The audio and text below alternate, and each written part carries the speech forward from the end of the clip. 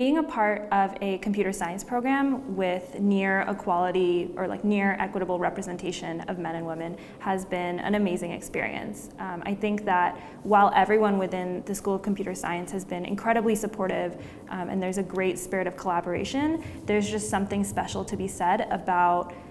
having role models and peers that look like you and that have relatable experiences that you've also had that can connect you to opportunities specifically for women and that are just a lot of fun to be around. Meeting current upperclassmen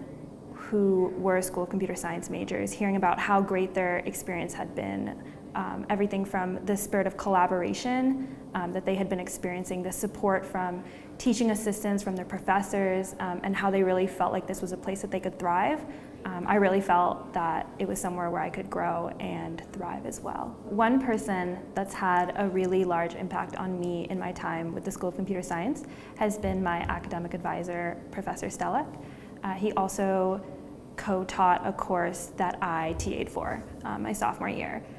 He's just been someone who I've been able to turn to not only with help navigating the School of Computer Science, picking courses, trying to understand what opportunities within SCS are the best fit for me, but he's also been there to help me with everything from personal problems to career decisions,